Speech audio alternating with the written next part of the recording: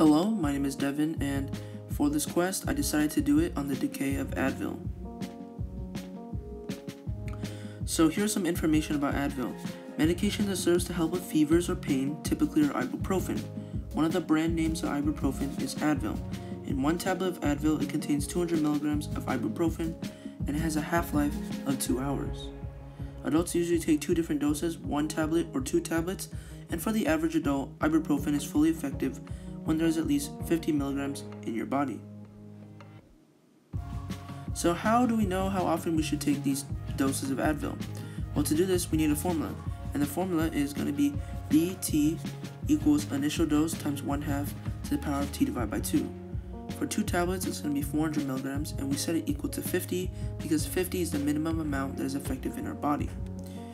400 represents the initial dose, 1/2 equals half time, divided by 2 equals half-life time and how long it takes to reach the half-life. And when we solve this, we have 400 times 1/2 to the power of T divided by 2, which equals 50. We convert it into a logarithm. We get log base 0.5, 0.125 equals T divided by 2, and we get T equals 6. So which means when we take 2 tablets of Advil or 400 milligrams of ibuprofen, you should take doses every 6 hours. For 1 tablet, it's going to be the same thing, except we have 200 as an initial dose instead of 400. When we convert that into logarithm, we get log base 0.5, 0.25 equals T divided by 2, and we get T equals 4. And that means when we take 1 tablet of Advil or 200 milligrams of ibuprofen, you should take a dose every 4 hours. So here is a model or a chart that represents the decay and the amount of ibuprofen throughout the day.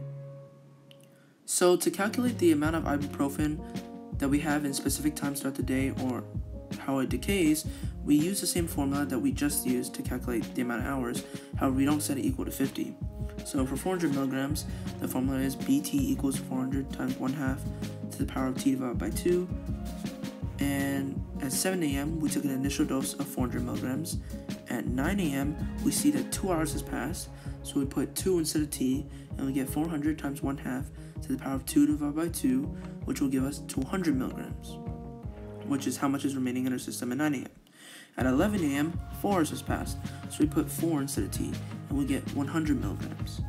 At 1 p.m., 6 hours has passed, so we put 6 instead of T, and we do plus 400. And the reason why we do that is because, as we calculated earlier, when we take 2 tablets or 400 milligrams of ibuprofen, we have to take a dose every 6 hours. So 6 hours has passed, so we plus 400, and we get 450 milligrams. After we get that amount, we now want to put that into our formula and reset the amount of hours because we took another dose. So at 3 p.m., we have 2 hours since we took our last dose, which was at 1 p.m., obviously.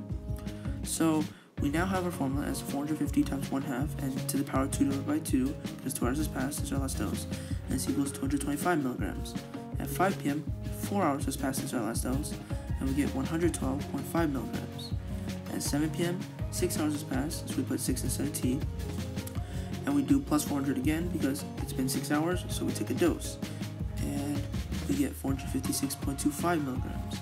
Again, we put that into a formula, so at 9 p.m., we have 456.25 times 1/2 to the power of 2 divided by 2 because it's 9 p.m. From 7 p.m. it's been 2 hours since we took our last dose, and this gives us 228.125 milligrams. At 11 p.m., 4 hours has passed, so we put 4 instead of 2, and this gives us 114.0625 milligrams. And at 1 a.m., another 6 hours has passed. However, we don't take another dose, and what we do here is we just do 456.25 times 1/2 to the power of 6 divided by 2, which will equal 55.53125 milligrams. And the reason we don't take another dose at 1 a.m. is because if we take another dose, we will have ibuprofen in our system for 24 hours. For 200 milligrams, it's going to be the same, except we have 200 milligrams instead of 400 milligrams as our initial dose, and we're taking a dose every 4 hours instead of 6 hours. So again, we took an initial dose at 7 a.m., which was 200 milligrams. 9 a.m., 2 hours has passed, so we have 200 times 1/2 to the power of 2 divided by 2 because 2 hours has passed, and this equals 100 milligrams. At 11 a.m., 4 hours has passed, so we put 4 instead of T, and we plus 200 because, again, every 4 hours for 1 tablet or 200 milligrams, we take a dose. So plus 200, this gives us 250 milligrams. Just like we did with the first chart, we now put 250 into our formula instead of 200 because that's our next dose. And we reset the amount of hours because it's another dose. So at 1 p.m., 2 hours has passed since our last dose, and this gives us 125 milligrams. At 3 p.m., another 4 hours has passed, which means that we have to take another dose, so plus 200. This gives us 262.5 milligrams at 3 p.m. At 5 p.m., we now have that into our formula, so we have 262.5 milligrams times 1/2 to the power of 2 divided by 2, because from 3 to 5, it's been 2 hours since our last dose, so this equals 131.25 milligrams. At 7 p.m., another 4 hours has passed, so we put 4 instead of 10. We have 262.5 times 1/2 to the power of 4 divided by 2 plus 200 because we took another dose, and this equals 265.625 milligrams.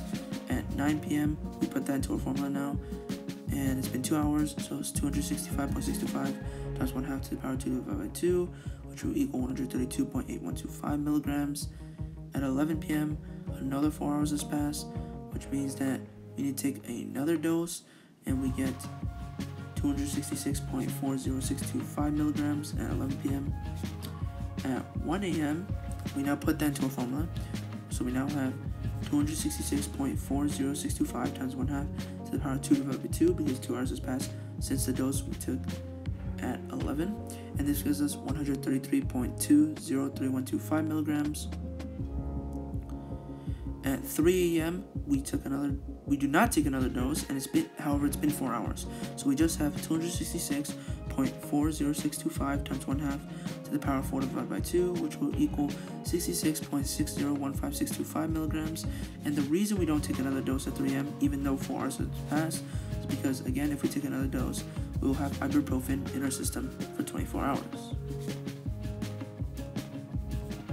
So what is the amount that we should take in a day, and how often?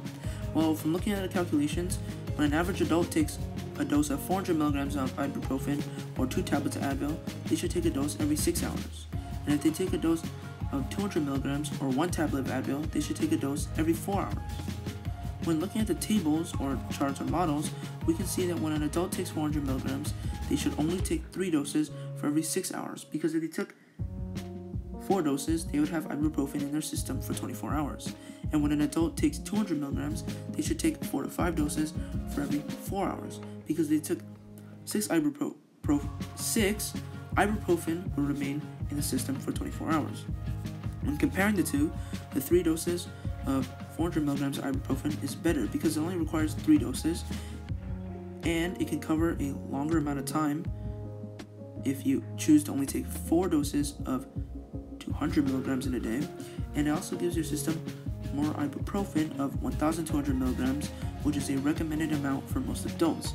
When adults only take 4 to 5 doses of 200 milligrams every 4 hours, it only gives them 800 milligrams to 1,000 milligrams, which is why it is better to take 3 doses of 400 milligrams every 6 hours. And that's it.